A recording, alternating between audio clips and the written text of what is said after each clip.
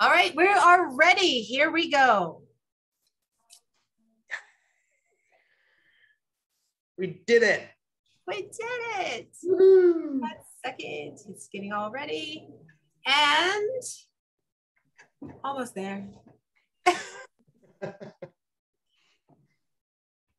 All right, we're going to get started. But welcome everyone to the Winter Wonderland. We are so excited to have you with us as we are traveling to Australia to hang out with Adam Wallace, author and illustrator and rock star in all the ways literature. So we're excited to have him today. I'm going to pass it over to Melissa from Watermark to kickstart our event.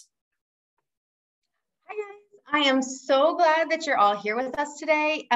Super excited to have the amazing Adam Wallace with us, who knows just about how to catch everything. Except I never catch them. Thank you. Say thank you to our friends at Peterson Elementary for hosting today. And we are super excited to get started. Terrific. Amazing. And over to you, Adam. All right. Thank you. Oh, I'm so excited. Look, I can see people waving, which is really cool. I'm sure there's lots of people watching that I can't see, but I'm very, very excited to be here, to be able to talk to you all the way from Australia, like 15,000 miles away from you, or whatever it is. It's really, really cool. Very excited. So for about the next half an hour, I am going to be talking to you about some books. I'm going to read a story to you, and I'm actually going to do some drawing as well. And I want to teach you all how to do some drawing as well. So at some stage, whether it's now in a little bit, I'm going to do a little bit of drawing on my whiteboard behind me, a picture for you to copy. So if you want to grab a pencil and some paper at some stage, maybe we can get ready just before I do the drawing, we can do that. And we're all going to do a little bit of drawing. I'm going to teach you how to draw a really cool little character using a snowman. And I'm going to read how to catch a snowman in a second as well. And I want to talk to you a little bit about when I write stories too. Because when I write stories, all the way down here in Australia, I love writing stories that are in rhyme. I love writing stories that are funny. And I love writing stories with opposites. So, for example, I am very, very clumsy. So I've done a story about a character called Jackson, who's very, very clumsy. Here's some clumsy things I've done while dancing. Number one, I was dancing at a wedding, and I actually accidentally danced into an old lady and knocked her to the ground, which was very embarrassing because she lay on the ground going, "I can't get up. I'm stuck on the ground." It was terrible. One time when I was dancing, I accidentally hit my finger on the toilet door, the bathroom door, and I broke my finger. One time when I was dancing, I accidentally karate chopped myself in the throat and I couldn't breathe for a little while. One time when I was dancing, I accidentally stepped on a baby while I was dancing. It was very, very bad. And the baby screamed really, really loud. But when we're writing stories, what we want to do is, if we've got a clumsy character, we're going to put the clumsy character in, we can put him somewhere where lots of other people are clumsy, and that would be okay. But if we put a clumsy character working in a shop where there was all this valuable, breakable stuff, that would be much more interesting. Or if we put a really, I want you to start thinking about it. If we put a really loud character in a really quiet place, like a library or a school or a wedding, that would be a lot more interesting. If we had a dog, we want to put them with lots of cats, somewhere where they're not meant to be. It makes it a lot more interesting. And we can start with true things and change it around. And in this one, I'm going to read you a song now. Well, I'm going to sing you a song. Oh dear, I'm not a very good singer. This could be interesting. And it's a little bit, you'll see, it's a little bit weird. I can see one class, Miss Watermark's class. Who knows the song Silent Night, the Christmas carol Silent Night? Does anyone know that? Go, Silent Night, Holy Night. That one. I know that one too. When Jackson sings it in this, it goes a little bit wrong. I'm going to sing it to you very, very quickly before I read How to Catch a Snowman. So here we go. Starting with a true song and changing it a little bit. This is how it goes in the book. Silent night, ghosts are white, did a dance, split my pants. Everyone saw my underwear. Screams and shouts filled the chilly night air. Mum put a patch on my pants. Mum put a patch on my pants. He got the words a little bit wrong, and it would have been a little bit scary for everybody watching. He sings another one as well. Let's see if I can find it. He sings Ding Dong Merrily on High, but he sings it like this. I like eating apple pie because it is so tasty with its soggy apple mush and crispy, crunchy pastry. So we can start with 3 things and change them around a little bit, which I love doing in stories. But what I also love is taking things like a snowman, because it'd be cool with a snowman. We could put a snowman, because at the moment in Australia, the temperature is almost up around 100 degrees. It gets really, really hot down here in Australia in summer, because we've got summer for our Christmas, whereas you've got winter for your Christmas. So I could put a snowman in a really hot place like Australia. But in this one, the snowman is in the snow, which is good for him. And it's about these kids trying to catch a snowman. So I'm going to read this to you very, very quickly, and then we might try and do some drawing after that as well. So, How to Catch a Snowman, which is written by me, Adam Wallace, and illustrated by Andy Elkerton, who is I think he's in Scotland. He's on the other side of the world as well. So here we go. I'm going to try and make it so I'm going to read it first, then I'll show you the pictures, because I don't know this one off by heart.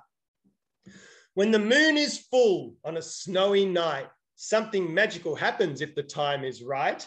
It's not an old silk hat that brings me to life, but the enchanted snow star shining down at midnight. So here's a snowman about to come to life.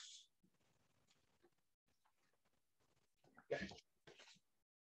I don't thumpity thump or give warm hugs. That's for my friends to do. These clever kids will try to trap me, but who will catch me? You. Here we go. He sort of seems sneaking up the hill there. And the kids are going, oh, it's a snowman. Okay, next page. Oh, I skipped 2. Now, the first trap was a good attempt. Your running made me smile. Your net of scarves might have done the trick, but it's left you in a pile. There he is running off. The poor kids getting trapped in their scarves. I should have worn my scarf. I didn't even think about it. I've actually got, I don't know if any of you have Christmas trees set up already. I don't have a Christmas tree because I've got a pretty small house. So I've actually had to decorate my chair and turn my chair into a Christmas tree. I should have put the Christmas lights on. That would have looked good today. Okay, next page. I got distracted. Now this trap is an improvement and my escape is no guarantee, but I'll skate fast and with a spin, you're covered in snow like me. 10 out of 10. Okay, next page. A snowman who loves summer. I've heard of this before. What you didn't know is I can fly. Stand back and watch me soar. There he is, soaring off the sky. Wish I could fly. If I could have any superpower, I would like to either be able to fly or be invisible or shoot laser beams out of my eyeballs. But if they bounced off the mirror, they would shoot me and that would be bad. Anyway. Chasing me down the hillside. You're really good at skiing, but when I bounce into a snowball, I'm really good at fleeing. He's gone huge. Yeah, skiing after him. I love skiing. I haven't been skiing since I was about 10 years old. I used to go skiing every year, but now I haven't skied for ages. I have to go skiing again. I have to admit that trap you made was a clever use of snow, but I can see that it's a trick. It's time for me to go. Oh, it's my fingers right in his face. Hello, snowman. What's that say? Free snowman snacks. Getting hungry. A snowman shop, that's quite a treat, made special just for me. Perhaps I'll grab a hat or scarf, or maybe 2 or 3. You can see if you can see all the different hats there. There's a leprechaun hat there. Can't really see the others from back in the mirror. Well, that looks like a bit of an Australian Akubra crocodile hunter hat. That looks like a banana. Oh, that's the snacks. A sombrero, Christmas hat, and a tiara. You built me with a carrot nose. I think that's kind of cute, but cuter still is trying to catch me with vegetables and fruit. Poor kids keep getting trapped all the time and the snowman gets away. The winter wonderland is great, so bright and full of fun, but snow globes can't hold me for long. Too bad, I've got to run. I actually went in a snow globe one time. It was really, really fun. It was a special one. Woohoo! Your sleigh ride sure is fun. I love gliding down this slide, but I think I'll skip the trampoline that ends this jolly joyride. That would be so fun. Imagine going on a sled or toboggan, going off the jump, landing on the trampoline. That would be amazing. I would do a triple somersault. Now that was one fantastic trap and very well thought through. Nice try. Well done. Magnificent job, but I'll still escape from you. He's gone to pieces.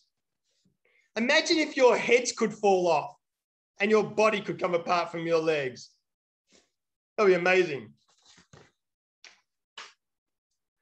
Once I've escaped your final trap, you get called in for dinner.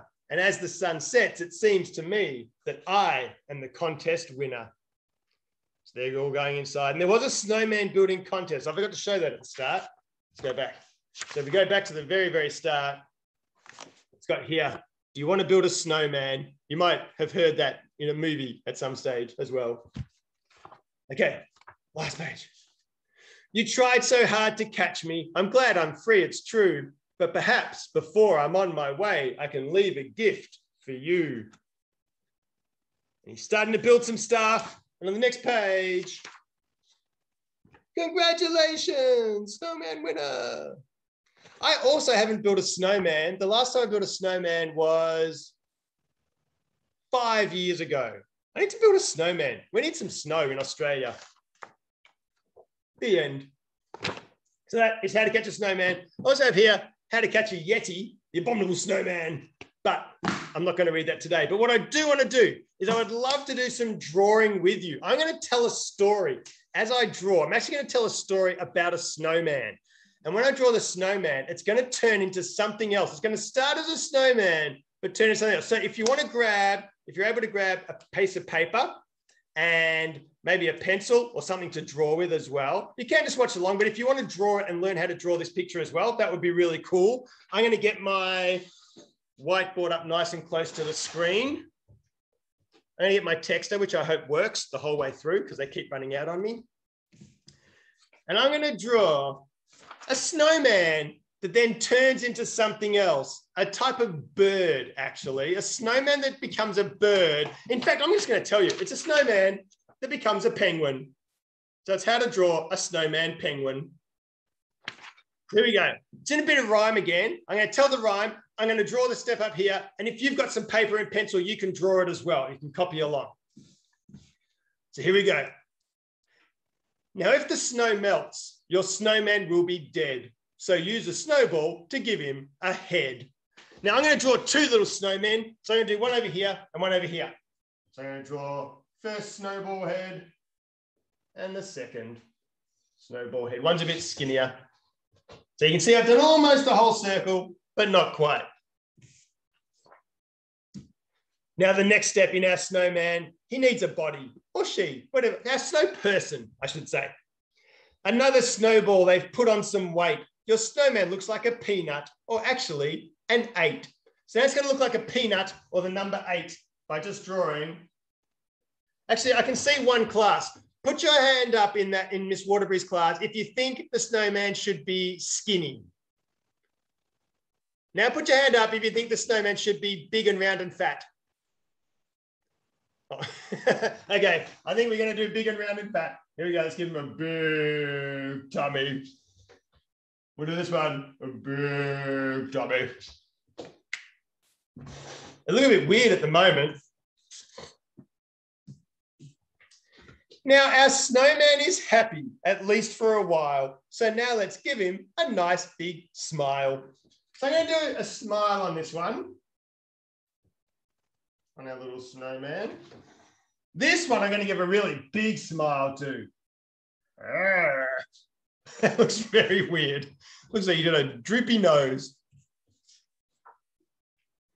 Now that's not nearly enough. We need a bigger smile and then we'll go do something else for a while. So I'm going to make the smile even bigger. I'm doing a little smile underneath. This one, I'm going to make the smile big by putting his little tongue in there. And then I'm going to make his mouth really open. He's like, ah! I'm going to color this in. I'll try and do it quickly. Coloring it on a whiteboard isn't very easy. It always comes out looking a little bit odd. but I'll do my best. Okay. He's got a very big mouth. He's either singing or laughing. I'm not sure. Now, is our snowman wearing a shirt, a jacket, or a vest? It doesn't matter. To keep it closed, a button would be best. So I'm going to draw, actually, I'm going to draw a few buttons. I'll do this one. I'll just do one button. This one's going to have a few buttons going down his shirt. I'm bored. Ooh, I'm bored now. Our snowman is done. Make his mouth a beak for some penguin-y fun. So now I'm going to turn, what was the snowman's mouth? Should have given him some eyes as well. We'll turn the snowman's mouth into a penguin's beak by doing this. A little beak there. And then this one, I'm going to do the beak by going all the way around like that. So it looks a bit more like a beak. So now snowman's becoming a penguin. Now to divide up the penguin, give it a vest by drawing a line across its chest. So I'm going to draw a line just up because penguins have a white tummy. Oh, I should have also, hang on one second. I've also, as well as snowman, I've got this other book about penguins, which is called 24 Absolutely Totally True Facts About Penguins. And one of the facts in here is that penguins, you see this picture here, penguins have a white tummy, so that when they're swimming in the water, if something's underneath and it wants to eat them, it's looking up. Everything looks really white because of the sun and the snow. So the penguin's tummy is white, so it's hidden. But if something's flying above the water, looking down to catch something to eat, the water looks really dark. So a penguin's back is black. So it keeps it camouflaged from above as well. There's also other facts, like penguins can't drive Formula One race cars. That's true. And penguins also can't be, I'm going to show you my favorite picture. Penguins can't be a 3-time world wrestling champion. It's also true. Okay, let's keep drawing. Now, eyes will make your penguin look beaut. Let's try big ones. Oh, isn't he cute? So I'm going to give this penguin, rub these out, some nice big eyes. Make him nice and cute.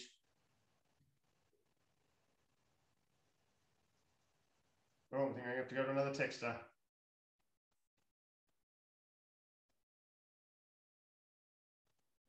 Okay, he's got nice big eyes. I'm going to get my next other black texter. This one, I'm going to do with his eyes closed.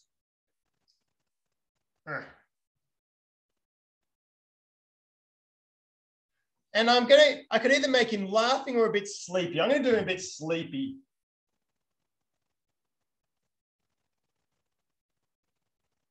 Like he's singing with his eyes closed. Oh.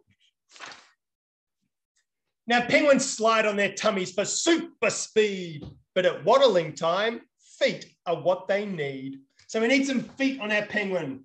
I could do some nice big toes here, little feet like this. Or this one, because I think he's going to be singing opera. I'm going to give him some nice shiny black shoes. Oops, that was a big foot. He's got one big foot, one little foot.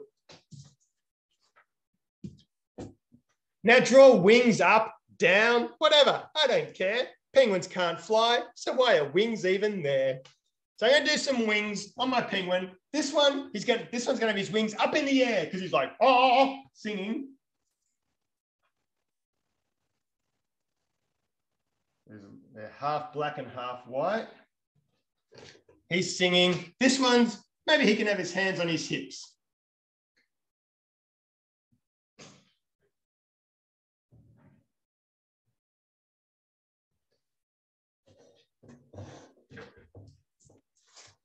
Oops. Now, black is worn when burglars steal loot, but it makes a penguin look like it's wearing a suit. Okay, I'll try and do this quick. I've got to colour in my penguin so he's part black, part white. Here we go. Wings first. I'll do it rough. I paint the top, if I draw the top black, it looks like his wings are pointing down a little bit. I'll do this very quickly and very rough.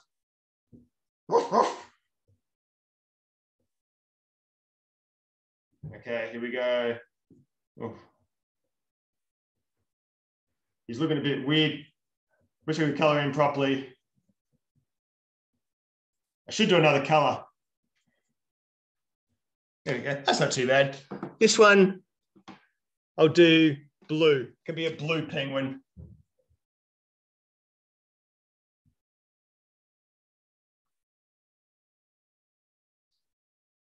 Penguin, penguin, penguin. Oh, my arm's getting tired. Ah.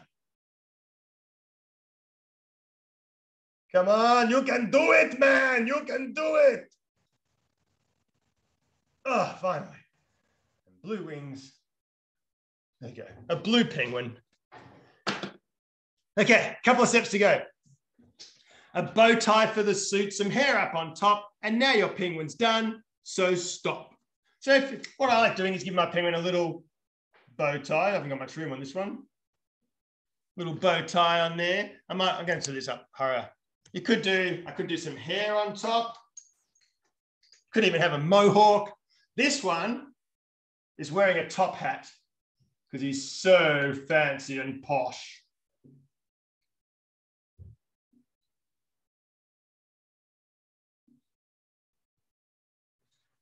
He's singing, and then I'm going to add some more things. I'm going to add some musical notes because he's singing so loud.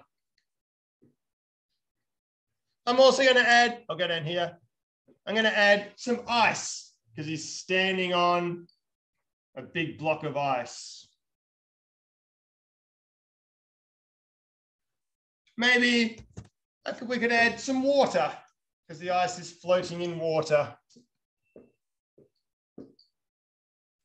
Maybe we could add the sun in the sky. And all sorts of scenery. So you can all sorts of different things to our picture.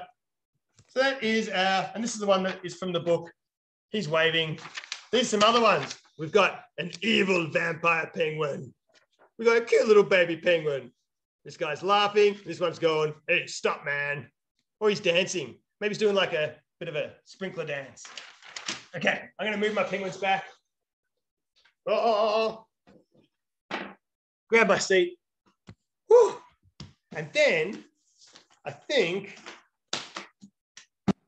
that's just about us almost out of time. But what I was going to say, Melissa or Diane, if we want to, if any of the kids have questions, I wonder if we could do them through chat or something, if that's even a possibility. Well, in this one, because we've got a couple of things rolling, I can read them aloud to you, but I'll ask Miss Waterbury if someone has a question in that room first. Yeah. Could be about anything, about writing or drawing or Genevieve, can you hear me? Genevieve wanted to know what you're working on right now. Oh, good question, Genevieve. I'm actually working on a few things. I'm working on a new series of books about elves, and there's all different elves. There's actor elf. They're all by the alphabet. There's actor elf. There is big butt elf. There is cranky elf. There is delicious elf. He's very tasty. There is electric elf, fancy foot skills elf, gourmet elf, Halloween elf, inventor elf, jockey elf, karate elf, lazy elf, magician elf, and all lots of other ones as well. I'm working on that. And I'm also working, I actually just wrote a movie about babies, and these babies are in the playground, but they're kind of like gangster babies, and they've got tattoos, and they drive these really cool cars, and they do baby rap battles. So they do lots of different things like that. So I'm working on that. And is there anything else? Oh, I'm working on a story called Why Won't You Get Ready, which is about kids who won't get ready, which I'm sure isn't any of you. I'm sure you all get ready very quickly. A question from the chat coming in is, we want to know, do you have lots of characters sitting around your home that you're thinking, there's a character who might be inspired by a cereal box, or another one that might be inspired by a car you drive? Oh, that's a great question. I get characters inspired by lots of things. So sometimes it's by me, like my clumsiness and things I do. Sometimes it's by people I see or things people say. But yeah, definitely, actually, I'm going to take you for a little tour in my house. Come with me through my house. Here we go. Oh, there's a painting of Bruce Lee. Let's go into my spare room. I actually have, see if you can see them. I have lots of characters on my shelf here as well. So little Gumby, this little elephant thing used to be my grandmother's. That little elephant toy is probably about 80 years old. There's some different characters there. There's a little ninja, Wreck-It Ralph, Ralph from The Simpsons, and that was my dog. So yeah, I have lots of little characters around my house, but yeah, lots of inspiration for characters comes everywhere. Often it's from things that people say or do or that I see. But great question, really good. Sometimes I've even heard a song, and a song has inspired me to do a character as well. It's a great question. All right, Miss Waterbury, your turn.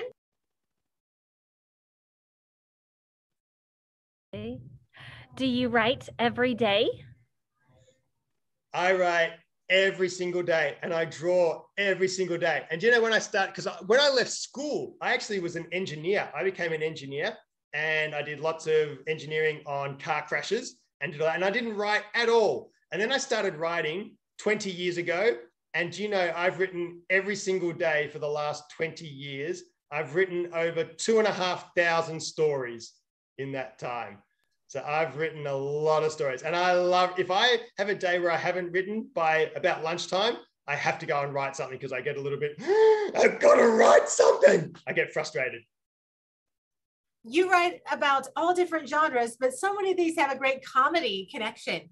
Do students want to know, do you like to write about mysteries and maybe some more creepy stories? But what are some of your favorite genres? Ooh.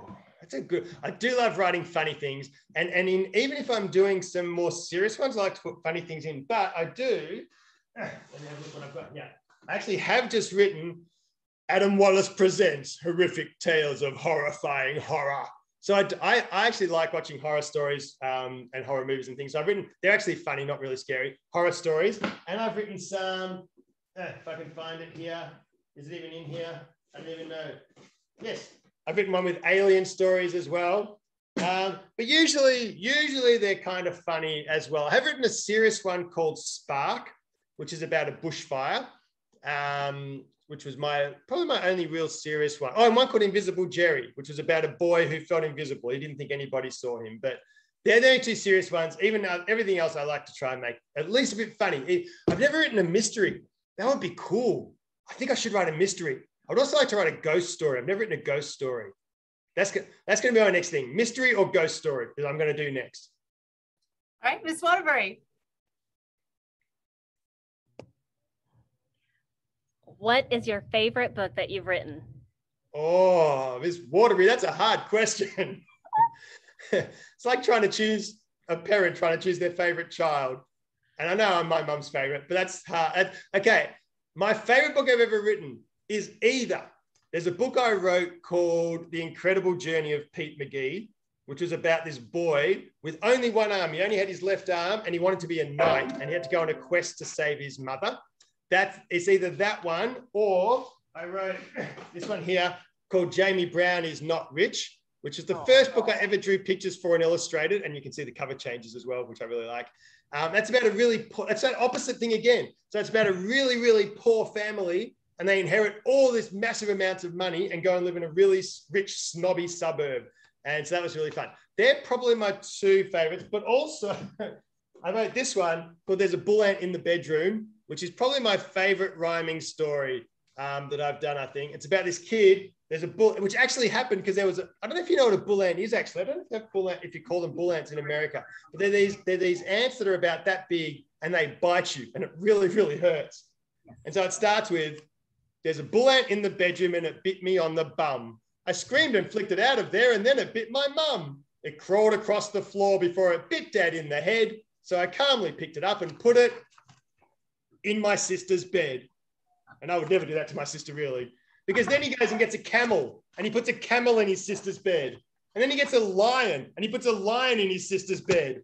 And then he gets a tiger and puts that in his sister's bed. And then there's a gorilla in the garden and he puts that in his sister's bed. And then there's a llama in the lounge room and he puts all these animals in his sister's bed. They're probably my three favorites, I think. And another one I wrote called Cowboy and I like all my books. That's a really hard question.